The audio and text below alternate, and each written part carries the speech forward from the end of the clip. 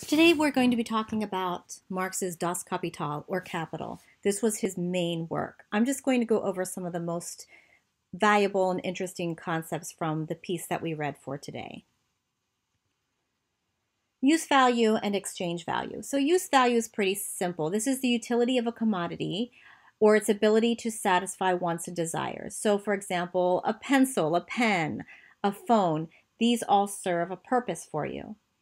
Exchange value is about equivalencies. So how much of a given commodity, for example, corn, it takes to equal the value of another commodity, for example, iron, something that you're going to trade with. So how many books can I give you in exchange for your old computer? Now, Marx said that in order for that to happen, for us to be able to trade and exchange things, there has to be a third variable to compare these things to. And that third variable is labor. So the value of an object is determined ultimately by the amount of labor time, hours, weeks, months, etc., that it takes to produce something. By figuring this out, by equating the value of goods with labor time, Marx not only outlined the economic principles that guide exchange, he also unmasked the root source of exploitation inherent in capitalist production. In a capitalist economy, those who do not own the means of production have no choice but to sell their labor power in order to survive. They produce a surplus. Surplus value is the difference between what workers earn for their labor and the price or value of the goods they produce. They produce a surplus for their employer. Now, the capitalist has two principal means at his disposal for increasing profit and market share. They can increase absolute or relative surplus value. Absolute surplus value is just extending the working day. Relative surplus value involves increasing the productivity of labor by instituting time-saving procedures. So I don't have to increase the amount of hours my workers work, but I can increase how much productivity, how much they're expected to produce in the same amount of time. And I'm sure many of you have experienced that at your places of work. Another important concept from this piece, fetishism of commodities. This is a reworked version of Marx's concept on alienation that we read in economic and philosophic manuscripts. I mentioned that he was working out some of his ideas that would become more fully developed in his later published pieces. He's also reworking his ideas on the power of money. Fetishism refers to the distorted relationship between individuals and the production and consumption of goods. So Marx is arguing that we treat the goods that we buy as if they have magical powers, and we lose sight of the fact that we were the ones who created these things in the first place. By doing this, we grant them a power over us that in reality they don't hold. So there are some examples in your textbook that Eddles and Appleruth provide of fetishized commodities. They talk about advertisements, the message, for example, that if you buy this particular shampoo or deodorant or lotion or razor, you'll get the girl or the guy and have all the success. People will view you differently because the product will magically transform you. The power of money is a little bit different, what he was trying to work out earlier, and that is just that if you're wealthy, if you have money, then you therefore have talent and all these other attributes are given to you simply because you have that money. But here he's speaking about purchasing a commodity. Our self-esteem and status is attached to these commodities. If we drive a certain car or have certain things, it makes us better people, or that's what we think. Marx's work clearly influenced Thorstein Veblen's. Veblen develops the concepts of conspicuous consumption and conspicuous leisure. Looking at these images, I'm sure you can understand what he meant by these concepts. So Veblen is arguing that capitalism produces an incredible surplus of goods, and that surplus could be used to improve the standard of living for all. Instead, it's wasted through the purchase of commodities to flaunt and elevate our status up within our communities. The wealthy do this, but the middle class tries to do it as well. Right at the beginning of the semester, I talked about Pierre Bourdieu in his work Social Distinction and how the working and middle classes tries to emulate the upper classes, tries to be like them. But we purchase expensive cars and clothes and handbags. when a cheaper brand would do just fine. The wealthy also engage in conspicuous leisure, dedicating loads of time to learning the finer points in dining, in etiquette, in golf. But the point is to best others in the status order. It's not about bettering society, right? The time spent on speaking the correct grammar, etc. It's not really about bettering the world. It's about having status. And you see that in the film Born Rich, Children of the Insanely Wealthy, which we saw earlier this semester. There's one clip that we didn't get to. Of course, you can always take a look at that, where it's the gentleman who starts playing the piano. He shares his experience going to the tailor, and he's kind of mocking what he's doing. He understands what he's doing, but he takes a lot of this tailor's time talking about the finer points of buttons and all the fine details of buttons.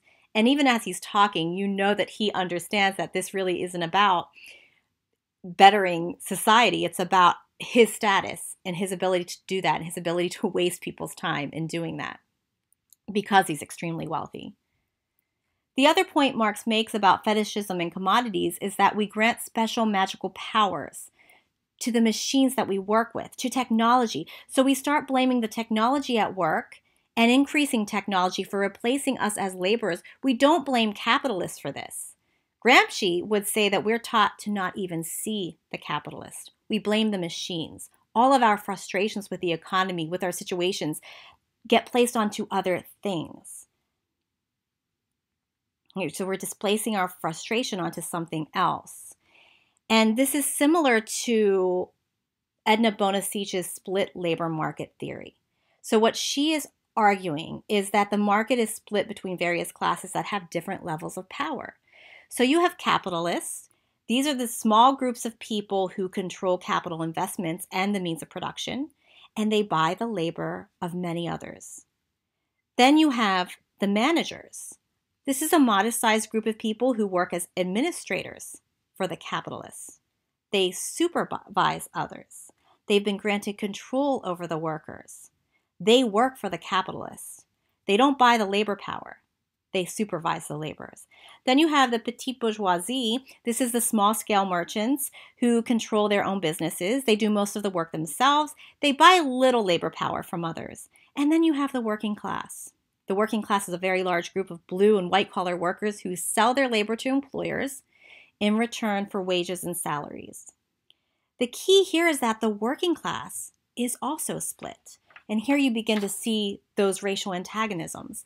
Capitalists seek ever cheaper labor. And instead of seeing the capitalist as the enemy, white workers, white working class sees the cheaper labor, usually people of color, as the enemy. People of color, immigrants. Ultimately, capitalists can then maintain control because the working class is split from each other. They're not likely to unite and realize a class consciousness and fight the capitalist class. We don't blame the capitalists. We blame the immigrants or the reserve army of labor.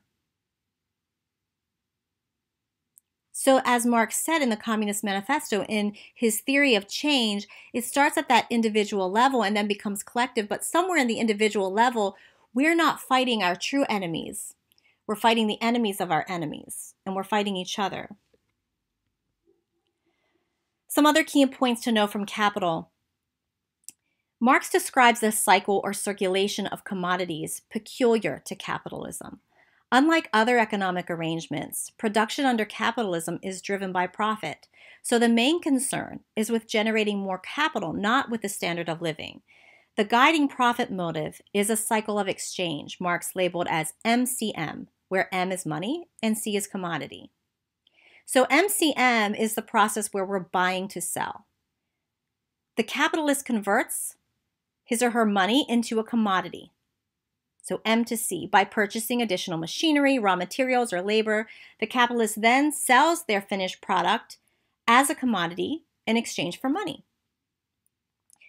So that's MCM. For others, the cycle of exchange takes an inverse path. The worker enters into exchange possessing only their labor, which they sell as a commodity on the market.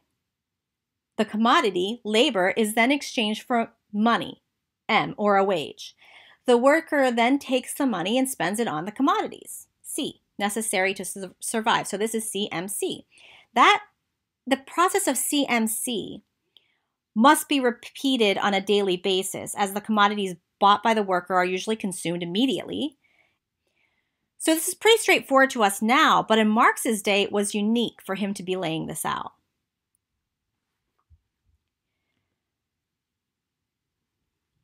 Some alternatives to capitalism we're going to talk about with Kathy Mulder's work, and that's what you'll be reading next. Transcending Capitalism Through Cooperative Practices. Kathy has come to my classes to give her presentation. This semester she's not going to be able to, so we're going to talk about that together. And I've also written a review that is published in Critical Sociology that you can take a look at, my review of her book. Let's quickly look at some of the common criticisms of Marx before I give you an overview on Kathy's work. One of the main critiques of Marx is that communism doesn't work because it failed in the Soviet Union and in the People's Republic of China. Now, having read Marx, you should understand a little bit why that critique is incomplete. If we go back to Marx's original argument, historical materialism, we find that Marx said that history was progressive and that capitalism had to come first before communism could be successful. So if you go back to the German ideology, and particularly page 44 in your textbook, you read that communism can only work as a final stage in history if at first capitalism becomes a global phenomenon. Without that, communism will not be successful. Capitalism has to spread first and then fail. Then communism can develop as a world movement. It cannot be successful as just a local event. So Marx did not mean the Soviet Union. It didn't go through capitalism. It went from feudalism to communism. And really, if you read Richard Wolff's work, it went from feudalism to state capitalism and was only communism by name. So we'll watch a film on the Soviet Union later, which shows you how similar this was to actually what was going on in the United States and to be a model of American cities. What's more, Marx, when he's talking about parcelization and centralization, he's basically saying that every society divides property differently, and he allows for the possibility that societies go through the historical stages differently. So you can go from parcelization, where the property is divided out, to centralization, where one person rules all the land, or vice versa. Every history is different. Capitalism has to become universal because it will then abolish those differences. Also, in the Soviet Union and the PRC, the state was not run by the proletariat. The proletariat didn't control the surplus, and this is key in Marx's understanding and definition of communism. So calling it communism, Richard Wolff and other economists have argued, was just a way to demonize it. Richard Wolff wrote an article detailing the change in the Soviet Union from feudalism to state capitalism, not communism, and in China from feudalism to state feudalism and then to state capitalism. Again, never anywhere communism. State capitalism is when the state controls the surplus. Communism is when the workers control the surplus. So Wolff states, quote, "None of the 20th century's state interventions achieved a change in the class, i.e. surplus organization of production, to communism. No society has yet reorganized most or even many of its enterprises such that the productive laborers within them are also the collective appropriators and distributors of the surplus they produce. The events of 1917 and after in the USSR challenged and frightened many within societies where private capitalist class structures still prevailed. They reacted by criticizing the USSR as the actualization of, quote, communism, that evil other of capitalism that they had long demonized as godless, dictatorial, and unworkable dystopia." Wolff asks, why did they accept working within a capitalist class structure? The answer is found in Volume 1 of Capital. Workers will produce a surplus for state capitalists if and when political, cultural, and economic processes pressure and persuade them to do so. Those processes included the passage of specific Soviet laws, their execution by the government, and their adjudication by Soviet courts, the planning of the economy by an economic bureaucracy, the design and implementation of school curricula, and so on. In a further irony, because Soviet leaders from Stalin forward had declared their system to be socialism en route to communism, the crisis and collapse of their economy was conceived not as a crisis of a state form of capitalism, but instead as a failure of socialism. So the PRC was more like state feudalism. Here was the CPC, the Communist Party of China, developed rules which did not allow for class mobility. So this is certainly not Marxist. Rural workers were still bound to the state lands, and when they produced, what they produced was sold to the state at discount prices. They produced for the good of industry and sacrificed their own interest to do so. So this is more like feudalism. Why did the people in China accept this state feudalism? Again, Wolf states images of the state as benevolent, the social organizer, a provider, and hence proven vehicle for meeting the needs of the Chinese people, worked to preclude any consciousness of the state's class position as receiver of what the workers' surpluses were.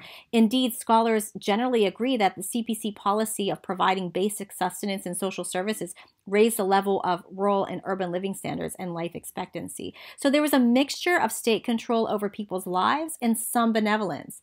Then there was a transition to state capitalism in China post-Mao.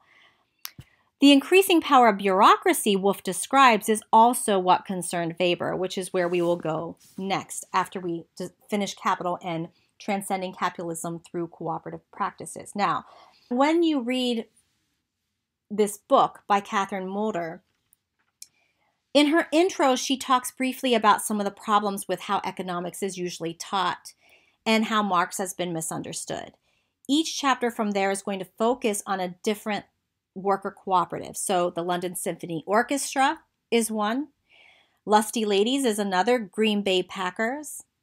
New Era Windows. And there's a chapter called Worker Self-Directed Enterprises in State Capitalist Cuba.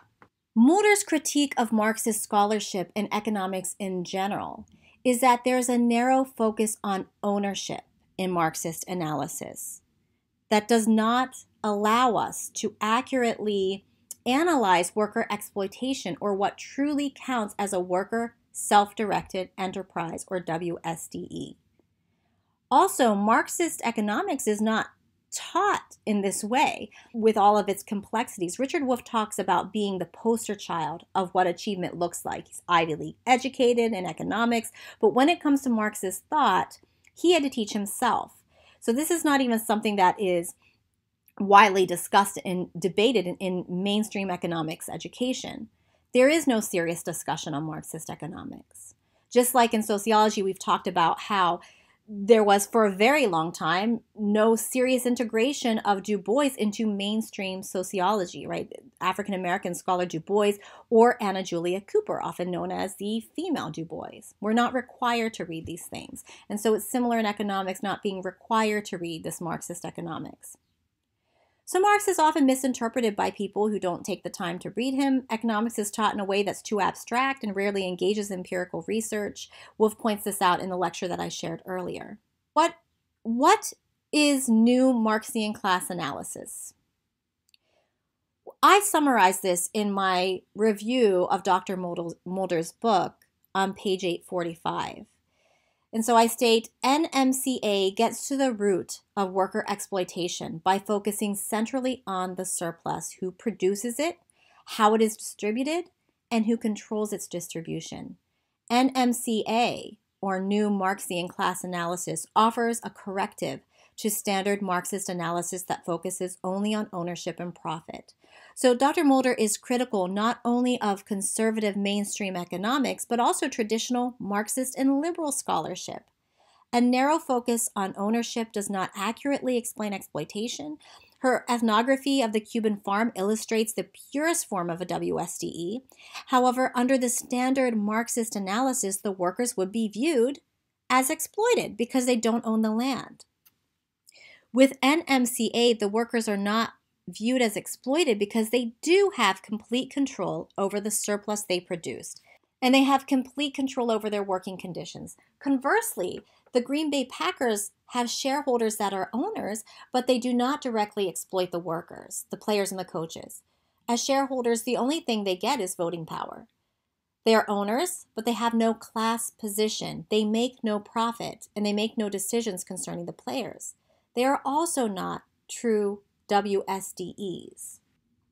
So Mulder states of the Green Bay Packers, the shareholders in their positions as owners hold no class positions within the NMCA methodology. They have no direct relationship with the players in their capacity as surplus value producing workers.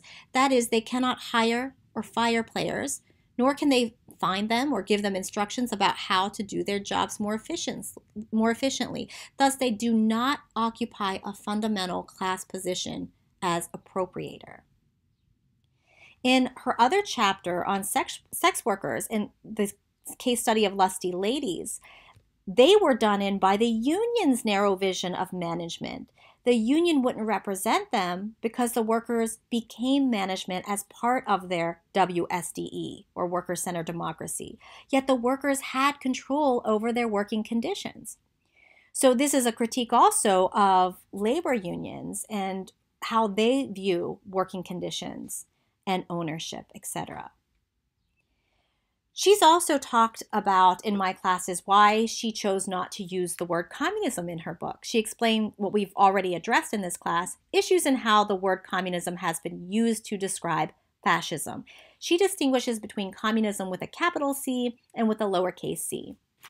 So in a footnote, she states, whenever the word communism is capitalized, I'm referring to the socio-economic political process that was the focus of centrally planned economies, much like the former USSR. However, when communism is not capitalized, I'm referring to a particular class process where a group of workers collectively appropriate and subsequently distribute the surplus they produce. And she has a story about how some of her mentors were telling her not to use the word communism, even though theoretically that is what she is finding. There's too much baggage with the word and people aren't properly educated on what it really is, so it shuts down any conversation because people become very reactionary to the word. It's kind of like, I'm not a feminist, but. It's like, I'm not a communist, but. Now there's a debate over whether or not we should use the word communism or socialism. Do we continue to use the words and trust people to become re-educated in what it actually means because the terminology is important?